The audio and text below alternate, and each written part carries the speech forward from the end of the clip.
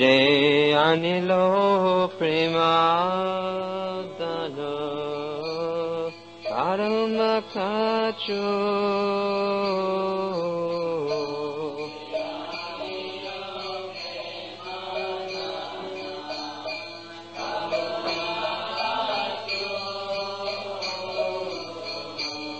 je anilo premadano. I first met Tamal Krishna Goswami in 1976. This was when I wanted to join ISKCON, and that was a bad time to join ISKCON because ISKCON was starting to feel the heat of its aggressive book distribution and just preaching in general. Many young people, very young people like me, were joining ISKCON, and I was only 15 or so. And so that was a controversial thing. Do we let him join or do we not let him join? So just as Tamal Krishna Maharaj used to do with Vishnu Jan Swami, he had kind of paired himself with Rameshwar Swami at the moment. And Rameshwar Swami was a nice guy on my side, and Tamal Krishna Goswami was, you know, very strict. So he was arguing, no, you know, this boy cannot join, he's too young, it's a liability for our movement, it's not very good, it's illegal also, so many things. He had all the arguments. And on the other hand, Rameshwar Swami was saying, no, he's a devotee, he's chanting 16 rounds, he's faithful, he's, you know, we don't know how long Prabhupada will be here, he has to join now, and like that. So it was a little tough. So I didn't realize it then because I was too young and too new. But Tamal Krishna Goswami and Rameshwar Swami were testing me. So Tamal Krishna Maharaj had told me to come at 12 o'clock sharp, and I did. I was right at 12 o'clock on the dot. And when I came, I saw that I was in the door. They opened the door, and he was in front of a plate of prasadam on a table. And he said, you know what, we're just about to take prasadam, and you cannot keep Krishna waiting because prasadam is Krishna. It was very typical Tamal Krishna Goswami. He was a devotee of prasadam, 100%. So he said, come back tomorrow at exactly this time, and we can talk then. So I did that. And then, you know, that's when the Rameshwar TKG, you know, debate was going on. But I could understand from that first impression that number one, he's very careful, and number two, he's very fond of prasadam. And that that impressed me. When he said prasadam is Krishna, I was so new that it had not occurred to me before. But I knew enough of the philosophy that it made sense, and I appreciated that.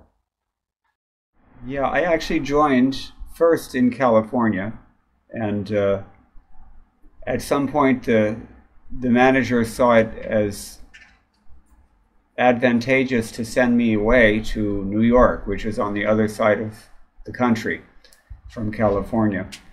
So I ended up, the first time I actually saw Tamal Krishna Maharaj was when I was serving in what we used to call New Varshana. That is now known as Gitanagari farm community in Pennsylvania. And so he and Guru Kripa Maharaj and Drishtadumna Maharaj had come for some reason to Gitanagari or New Varshana, and they saw that I was an available brahmachari. In those days, anywhere they went, they were always looking for new brahmacharis to take onto the party. And this was in the fall, late in the fall of 1976. So they were already thinking about the winter book distribution marathon. And so they wasted no time in getting me to join the Radha Damodar Traveling Sankirtan Party, which was a great opportunity for me.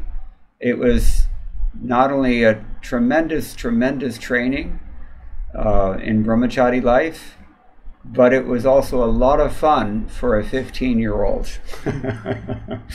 So I was traveling all over the Midwest and eastern part of the United States, and we didn't see after that They took us first to Memphis, Tennessee, where the devotees had a house rented, and all the 6 buses of the Radha Damodar party, they met together, including Tamal Krishna Goswami, and they just had a coordination meeting for the upcoming book distribution marathon.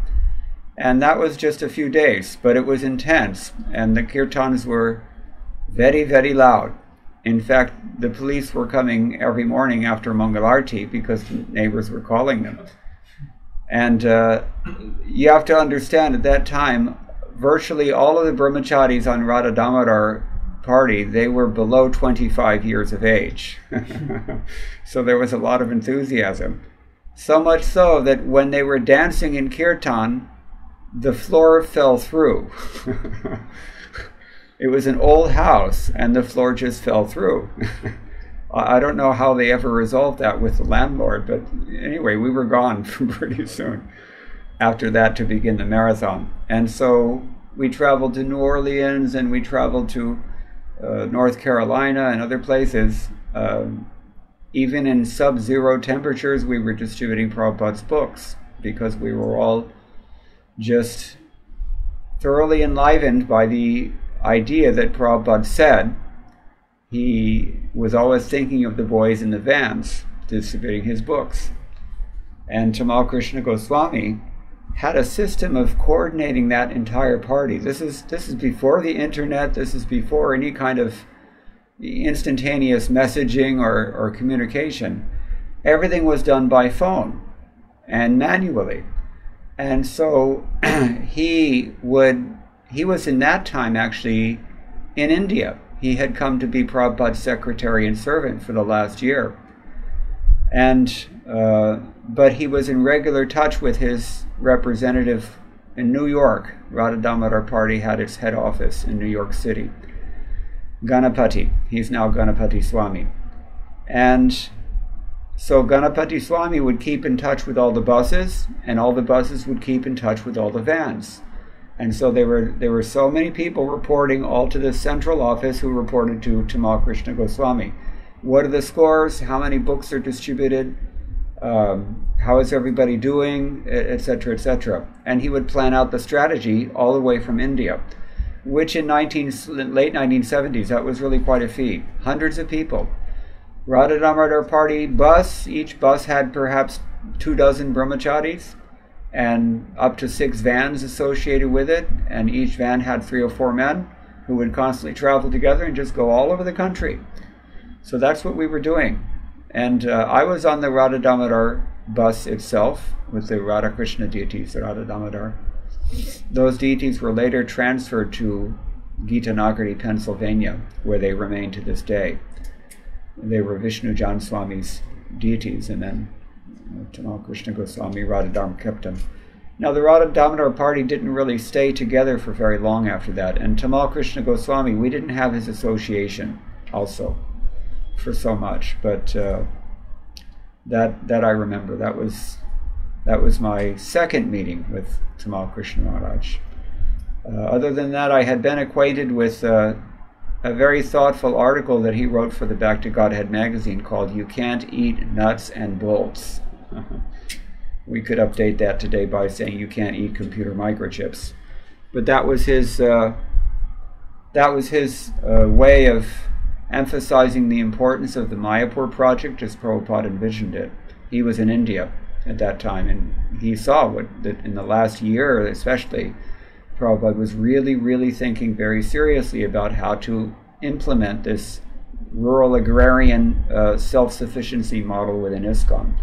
And Tamal Krishna Goswami was always 100% involved in anything that Prabhupada was thinking or doing. That's why Prabhupada liked him so much. Anything, any assignment, no matter how easy or difficult that he was given by Prabhupada, it was his personal policy that it would not fail.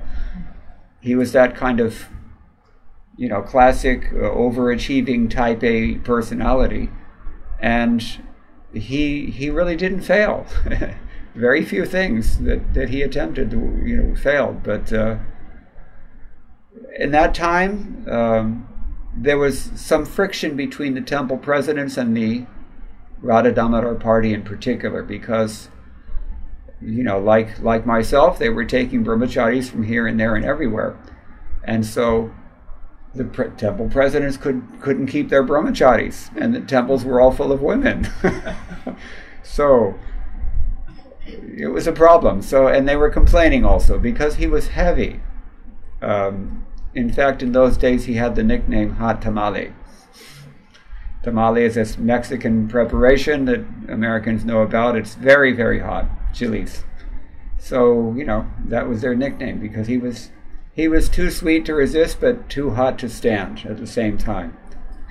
And another way that you can describe him, the way that I generally describe him, is a coconut, because Hitopadesh describes that a true friend is like a coconut. He may be very rough and hard on the exterior, but very soft and sweet on the inside.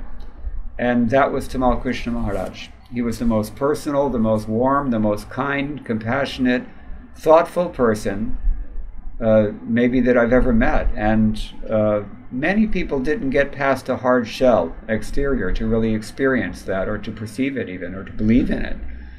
But those who did, they remain very respectful of him to this day.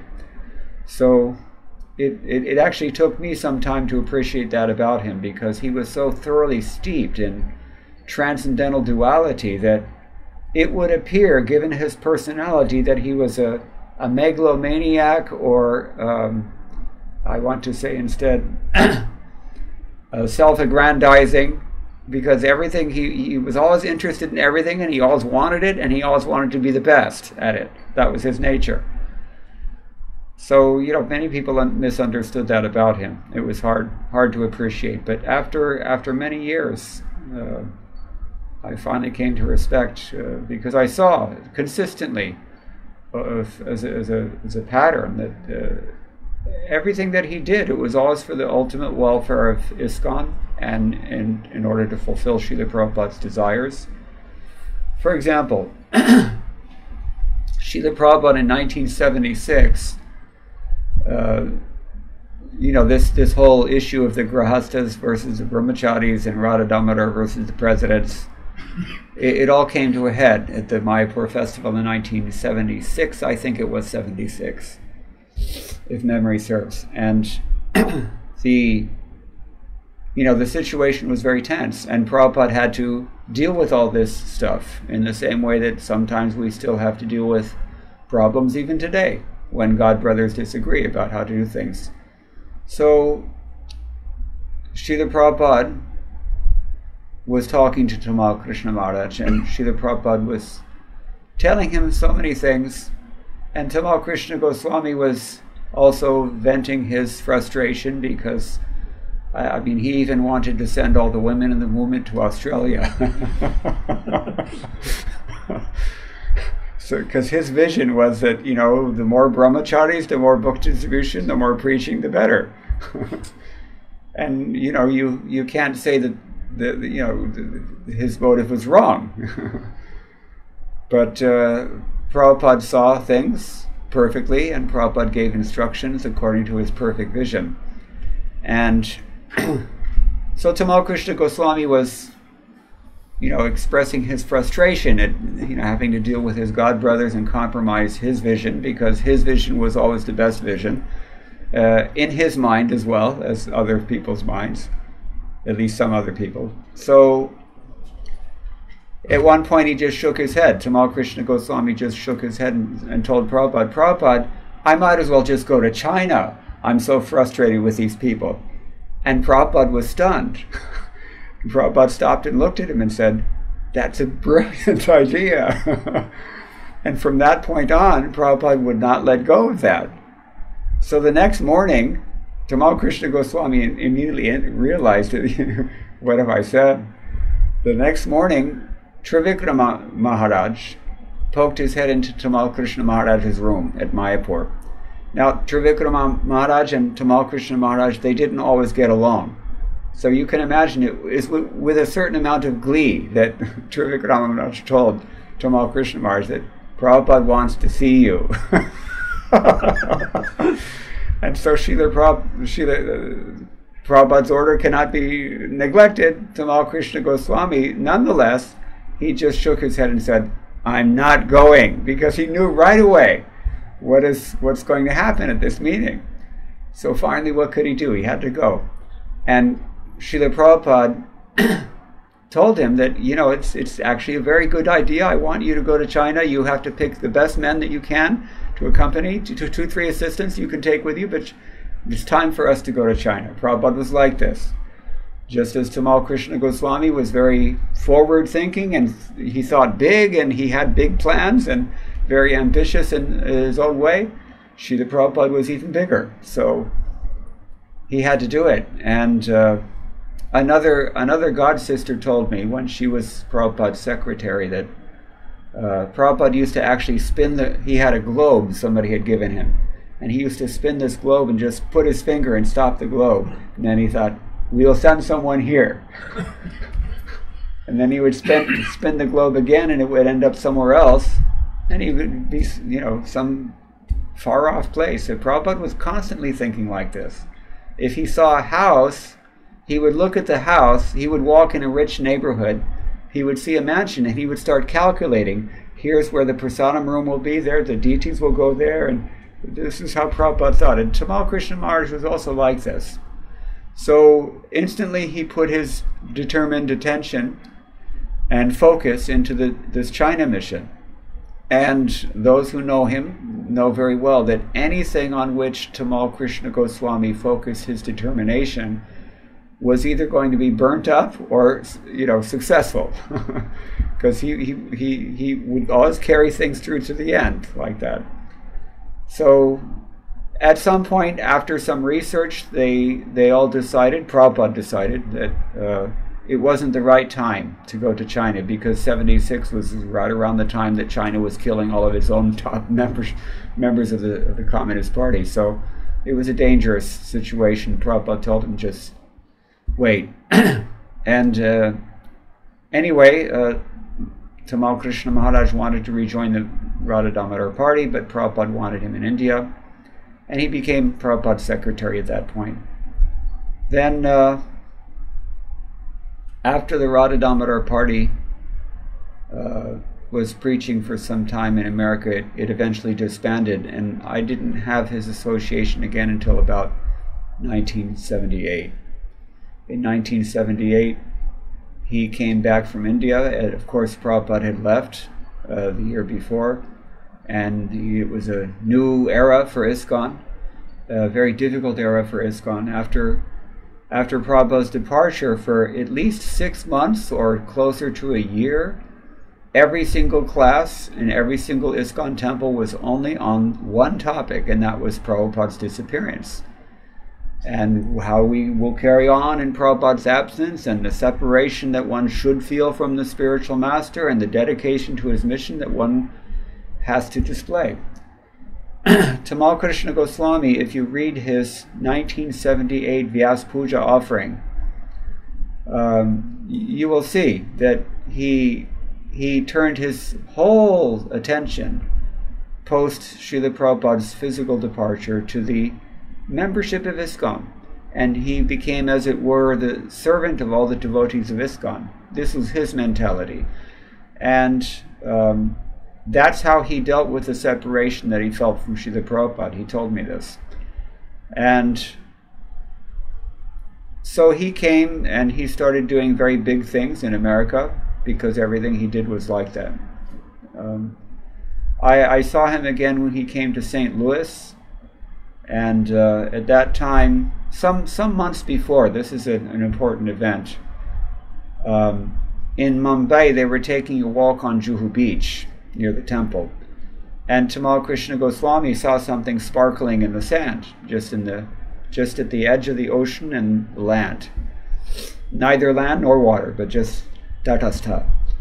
And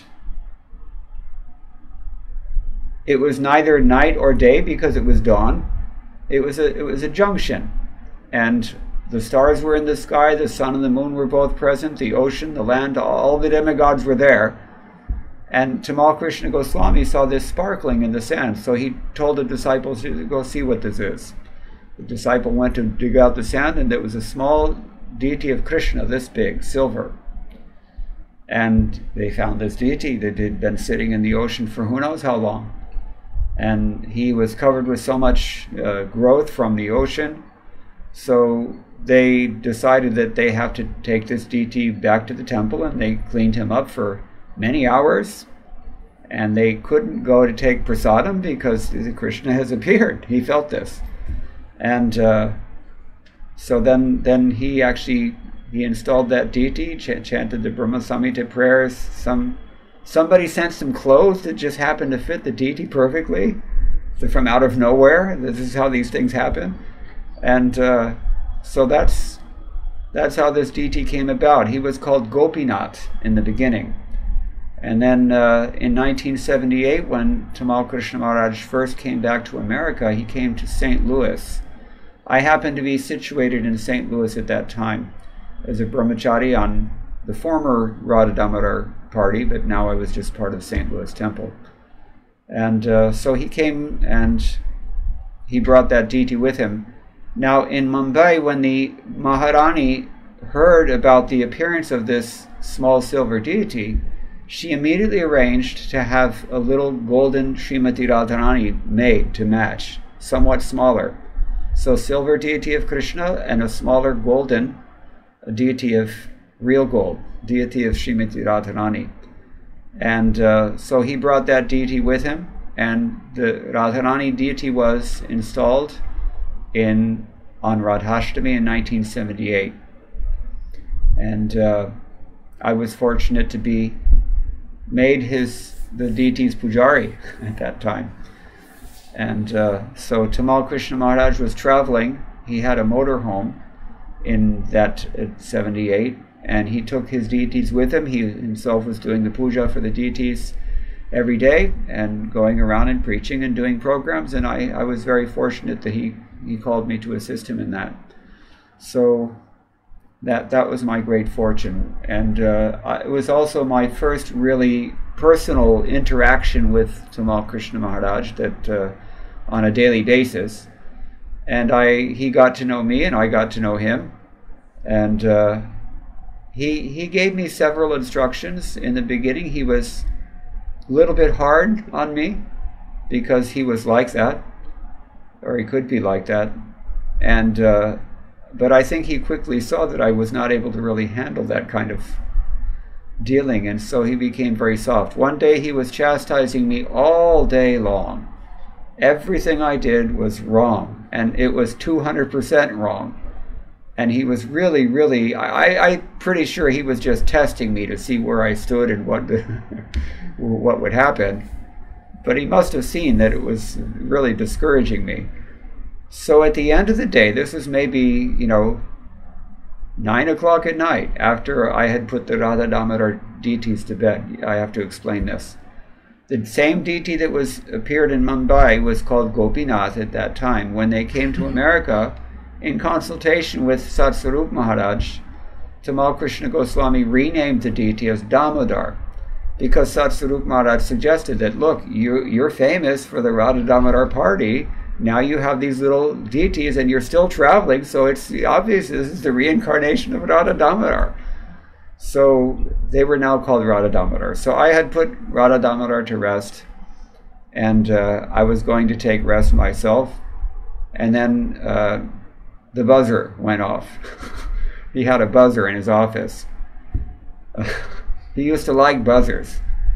Some years later, I remember in Dallas it was, that somebody decided to change his buzzer and put a more gentle ringtone of some sort. And he said, no, I like that sound. He liked to get people agitated and alert. He liked to keep everyone on edge. Actually, Satsvarup Maharaj, when he went to visit Gita Nagari around that time, he noticed that everybody in Gita Nagari was very peaceful, and everybody's chanting japa, and they're all happy, and the cows are grazing peacefully, and everything's just very serene and sattvic and very nice. And Tamal Krishna Maharaj, his personality was different. So he thought, there's something wrong with this. if this is my zone, everybody would be working hard, everybody would be in anxiety, everybody would be pent up, and because that was his mood, active preaching, aggressive kind of preaching mood. Anyway, so yeah, I put the DT to rest, and he called me into this room with this buzzer. And so I came expecting anything, and he said, he told me to come here, and he gave me a piece of sandesh. It was the same sandesh that I had personally offered earlier to Radha Damodar. He said, if you eat this sandesh that you have personally offered to Radha Damodar, then I guarantee, I promise, you will become Krishna conscious in this lifetime, and you will go back to Godhead. That was his mercy. So that's not the kind of thing you easily forget when something like that happens. Then this is 1978, 1979. This is Texas. By this time we had moved to Texas from St. Louis.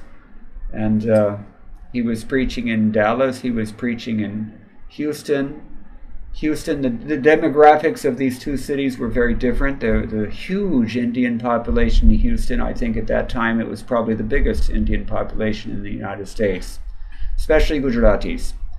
And the Gujaratis are already Vaishnavas, and he was already experienced how to deal with Pushti Margiyas and Swami Narayana people and all this. He knew exactly what to do. So he grew the entire congregation in Houston, made it very vibrant and successful there.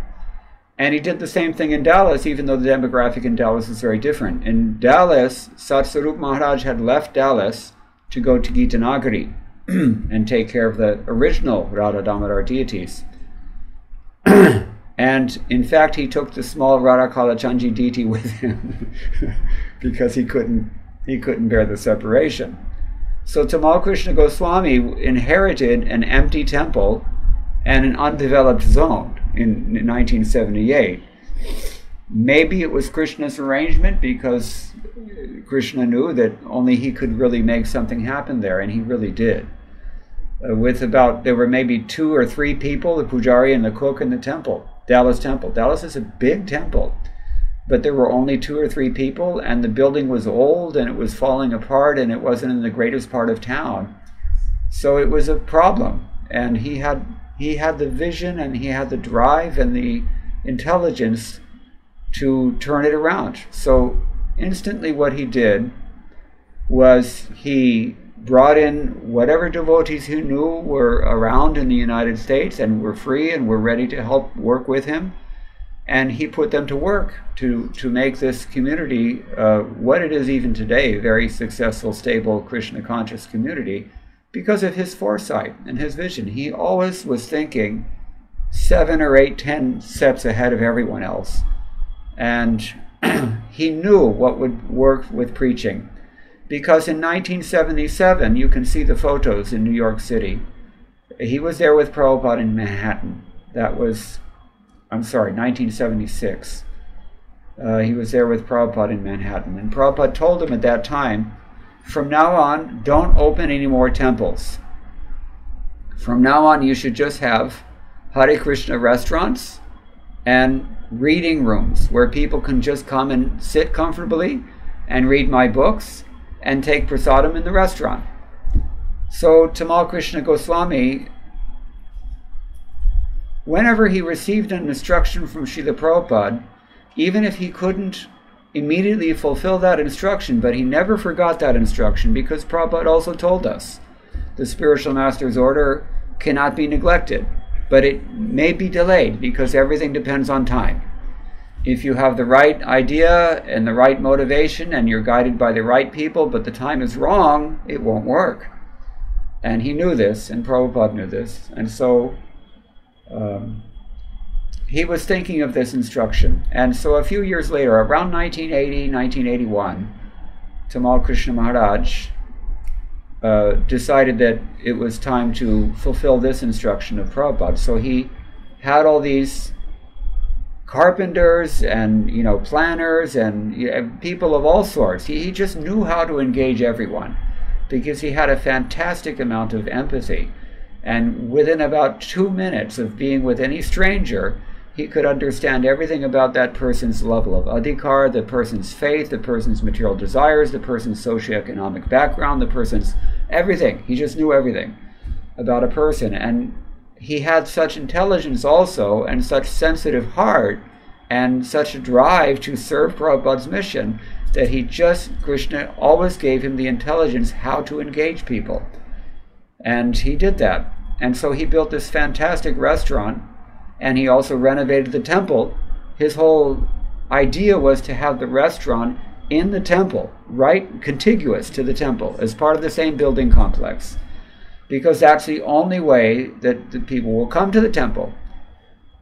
Prabhupada told him, with the Radha Damodar party, you have to take the party to the people. The people are not going to come to the temple, you have to take the temple to the people.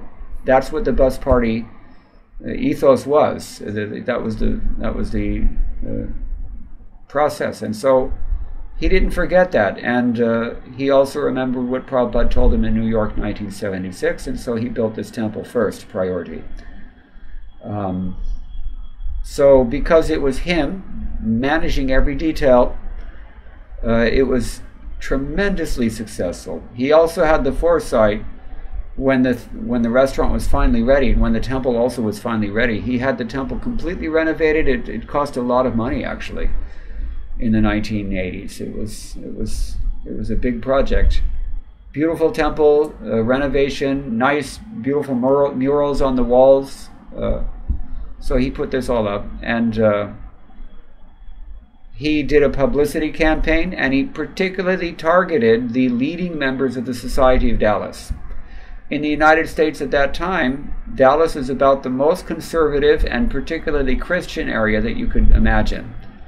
And notwithstanding that, he was fearless and bold, and he approached everyone, and maybe surprisingly, they all responded very positively, and he made a lot of friends in high places, and they all became the patrons of the restaurant, and the whole community was thriving as a result of that.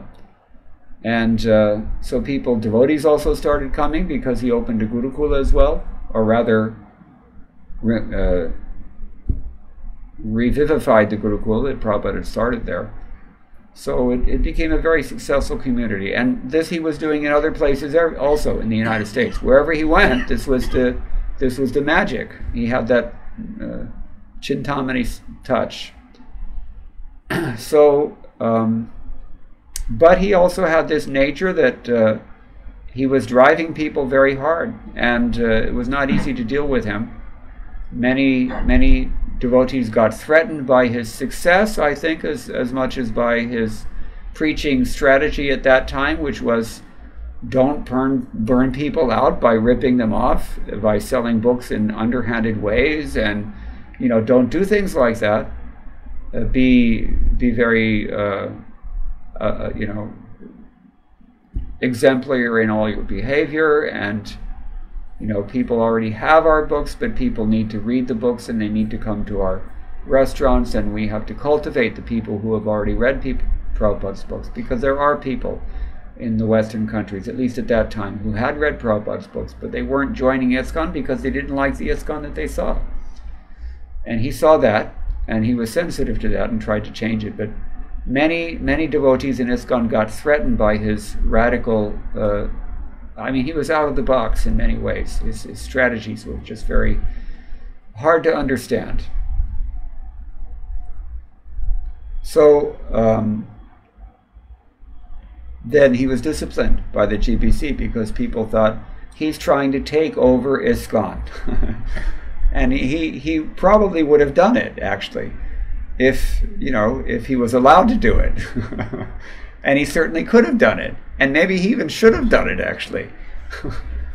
He was not afraid to take on a position of authority, and he was also confident to fulfill that position. And a lot of people were threatened by that as much as by his harsh exterior. And so ultimately it came to the GBC again, just as it had in 1976. This was maybe 1985 or something. And the GBC did virtually the same thing that Prabhupada did in 76, and said, go to China. And so he did. He just surrendered to that. He surrendered his whole zone, and he surrendered everything, and he just left everything and went to China to preach. And the result is that there are many happy people in China chanting Hare Krishna in 2023. Because he was intelligent enough to do it, he was determined enough to do it, he had the order on his head to do it, and he did it. And you can't criticize that for anything.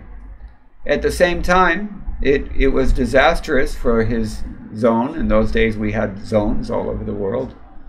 And it was very hard on his disciples. But he maintained. He set the example because he was so foresightful that he could understand that in the future people will look at what I've done and they will judge. And so I have to do the right thing, which in this case is to surrender to the order of the GBC, because the GBC is Prabhupada's representative in 1985. So that's what he did.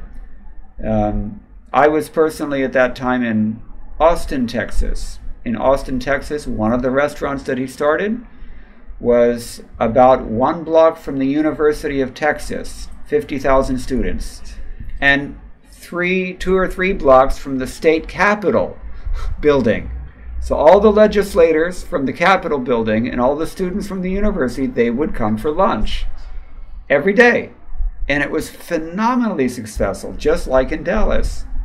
So, but when he lost Dallas, he lost everything. And the first thing that the new person did, who came to replace him, was to stop all these things. Dallas restaurant, he kept going. Austin restaurant, they closed down. It was a terrible loss. And God only knows how much that property is worth now. But if they had kept it, it would have been still. People like George Wald were coming to our restaurant. George Wald was a nuclear physicist who won a Nobel Prize. These were the caliber of people who were coming to this restaurant. And it was a tremendous success. So it was a real shame. But he took it all as part of his duty. And he went to China and preached very successfully there in China. And eventually things settled out. He came back, and Dallas resumed his position in Dallas and other places. So that's how he operated. I received several letters from him and instructions in those letters, but didn't really have any personal interaction so much because he was in China much of the time, very much of the time. But he did engage me in various ways. In later years, I had gone back to school, and in later years, he also went back to school because he felt increasingly frustrated in the increasingly politicized atmosphere of ISKCON and the GBC relations and things, and so he was looking for a new preaching frontier, and some of his god brothers encouraged him to enter the academy and start doing academic preaching, which he did. There too, he instantly became very successful, very famous, and very much loved by his academic colleagues. One case in point is just really extraordinary, that he was what they would call a non-traditional student, and because he was about 50 years old, 49 or something at this time, and he's surrounded by 20-year-old kids who are studying in college. But he wanted to do that. So he went to he phoned up the Department of Religious Studies at Southern Methodist University and said he wanted to enroll for the upcoming session of classes. And he was very politely informed that the enrollment period is over now, but you can wait for next semester. It's not the kind of thing you tell Tamal Krishna Goswami. He didn't like that, and so he went and visited personally the department chair, Dr. Lonnie Cleaver, and he had a very, I would say, monumental meeting with Dr. Cleaver. He told him who he was, what his position is, what his history was, and somehow or other in that meeting he convinced Dr. Cleaver not only to let him enroll in the university and in his department in particular, but Dr. Cleaver gave him his own office in the department, in the department headquarters. He's an undergraduate student. He doesn't even have a baccalaureate degree, but Dr. Cleaver was so impressed by his personality and by his history, because he's a scholar of religious studies. He's the kind of person that Dr. Cleaver was just get very excited about. So he was immediately part of the staff as an undergraduate. He learned Sanskrit and he learned several things, and I was helping him in that because I had already gone through that. And so he, in particular, he had me helping him with his Sanskrit. I remember one occasion that he had some problem in his Sanskrit work, and so he was asking me to help him with it. And so I was trying to very politely point out to him that, you know, it was something like Sandhi rules or something. This is how it works, and, you know, here you can see in the book this is where it's explained, and so you have to kind of adjust like that. I was trying to put it as tactfully as I could. So he didn't like that. He was arguing with Dr. Robert Goldman's book and Devavani Praveshika, and yeah, that impressed me. So on another occasion, I remember he was writing some sort of paper, and he had me to look at the paper. He wanted just to get my insights about which direction the paper should go in. And I personally thought that there were fundamental structural flaws in the paper. And I told him so. And he didn't like to hear that also, because, you know, he just didn't have time to wait to fix anything. So he just told me that, you know, Mukunda, you're pressing the wrong buttons. You can't do this. So I backed off and let him do it the way he wanted. But he was a person whom one journalist described as imperious. He had a staff, and at one point there was another essay he was working on for a book that he subsequently published. And he had like 6 or 7 people all engaged in doing various tasks to help him write this paper.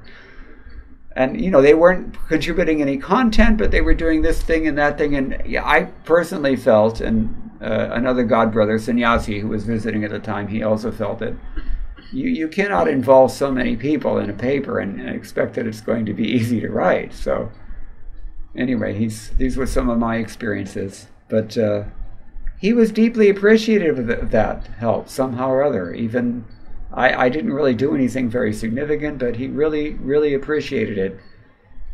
He surprised me, because one day at the end of his academic year, he just told me, Mukunda, I'm going to India. I want you to accompany me to,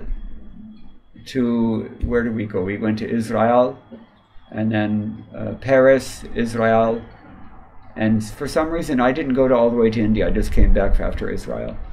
But that was his way of showing his appreciation. I never could understand. He must have had some other purpose, because Tamal Krishna Goswami never interacted with anyone unless he had a specific, concrete, practical purpose in mind. And so that's I think what he was doing. But I appreciate that he at least expressed that appreciation for whatever little I was able to do for him. He actually gave me a book stand that Prabhupada had used in Dallas, and I still have it to this day. And that really moved me a lot, because this is what, maybe 1997 or something, 20 years after the Prabhupada left. These things are very rare and very cherished, and he gave this to me. So I was really, really very much appreciative of that. At one point, sometime later,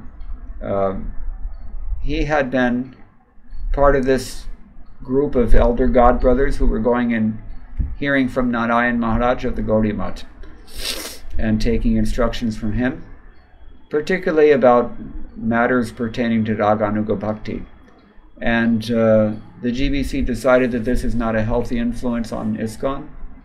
And so again, they told him, and basically everyone who was doing that you can't do this.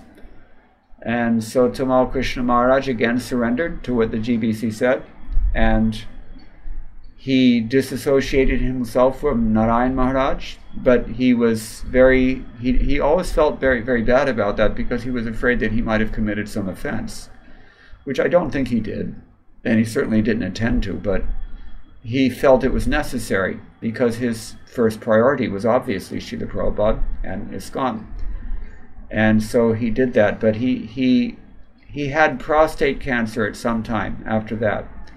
And so he was hospitalized for that, and he always felt somewhat guilty in his humility that maybe this was some offense I committed or something like that. But I remember at that time, maybe sometime towards the end of the 20th century, that he called me to Dallas just because he was recuperating from his surgery. Actually, the doctors who had operated on the prostate, it was completely malpracticed. They had left some pin or something in his body, and he was experiencing excruciating pain. And they finally went back and they discovered that they did just drastic malpractice. Actually, he could have made a lot of money, but he didn't press any charges. He took it as his karma. He dealt with it.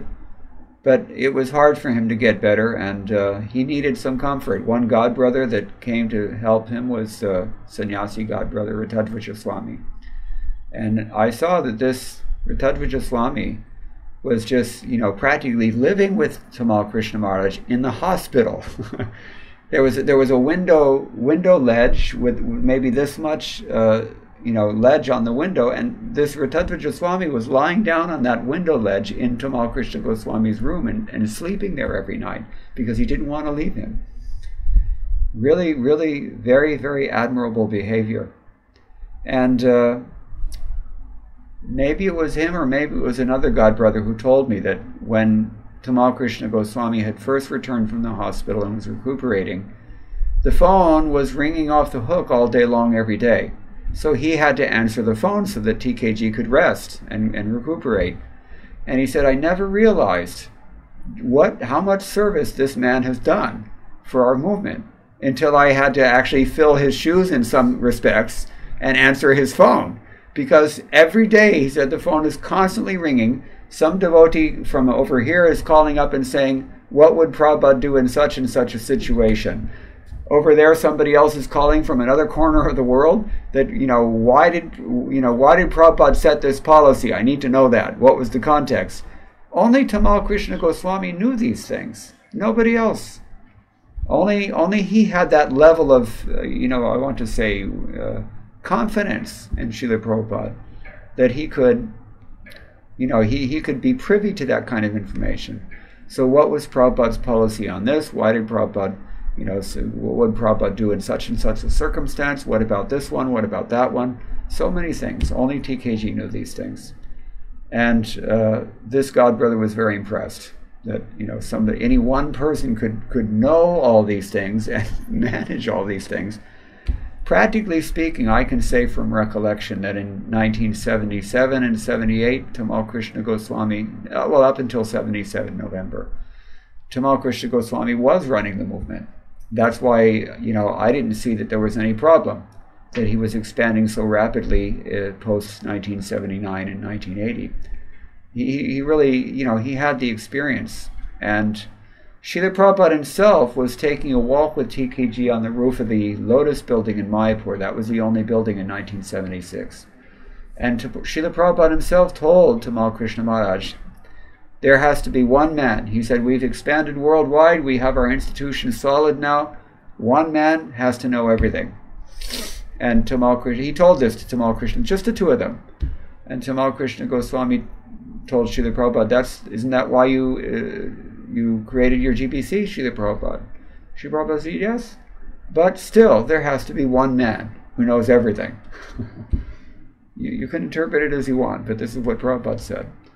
So this was the impression that, another godbrother got it through answering Tamal Krishna Goswami's phone for a couple of weeks. That, tremendous service, wide-ranging array of concerns that no one person could deal with other than him.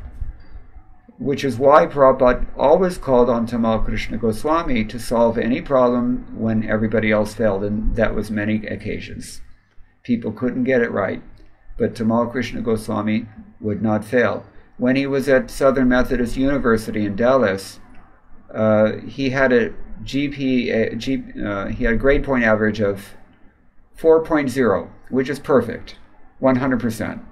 And Tamal Krishna Goswami went to the office to complain about it.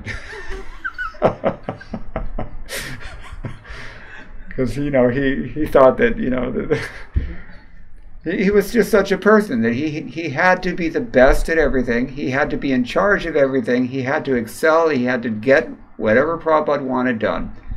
On one occasion in Mumbai, at some point in time, he was very ambitious. He was really ambitious. He was. In a positive way. He wanted to gain Prabhupada's confidence and Prabhupada's trust. And he just really thrived on that.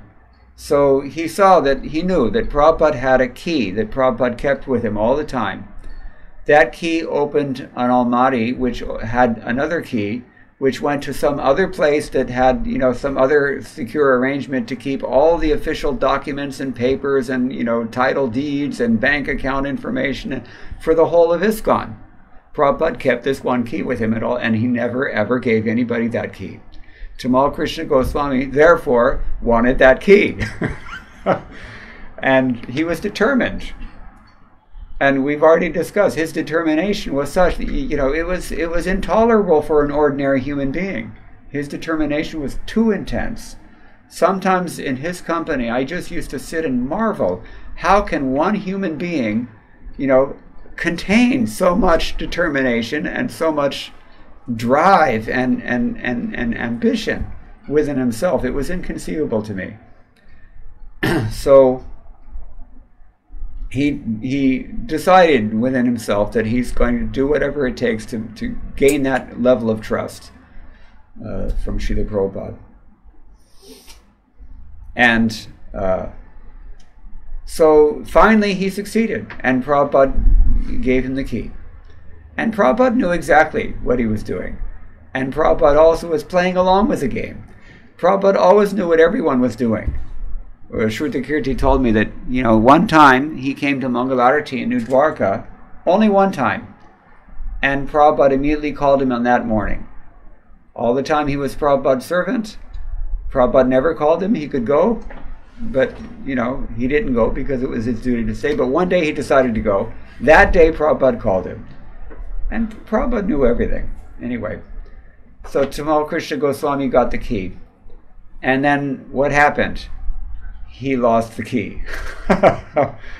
And he was, you can imagine, maybe you can't imagine. I'll say this much. I cannot imagine the level of anxiety that Tamal Krishna Goswami was in after having lost that key, because Tamal Krishna Goswami was always in anxiety about something or many things simultaneously. So, but he said that he turned that whole place upside down, the entire temple complex. He had teams of people searching in different areas for this key. And he himself just took the whole place apart, especially in Prabhupada's quarters, trying to find that key. He couldn't find the key. It was obviously Krishna's arrangement. So he had to humble himself out and go to Prabhupada and admit, Prabhupada, I've lost your key.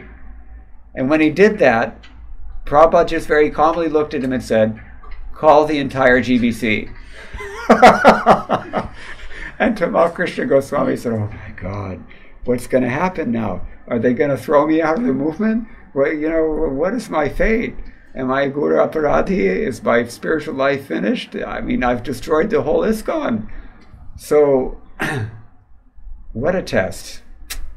Anyway, I don't know, somehow or other, I think they just changed the lock or something, but Tamal Krishna Maharaj was in anxiety at that time. And then shortly after Prabhupada left in 1978, Tamal Krishna Goswami was sitting in Prabhupada's quarters on the same sofa, and he just happened to put his finger underneath there was the key. The same place he had searched so many times before. Many, many times he searched this whole thing, took it, every cushion, everything, he took it apart. The key wasn't there. The key was there. So, anyway, this is another story that indicates the character of Tamal Krishna Maharaj. Je anilo prematana Aruna Pracho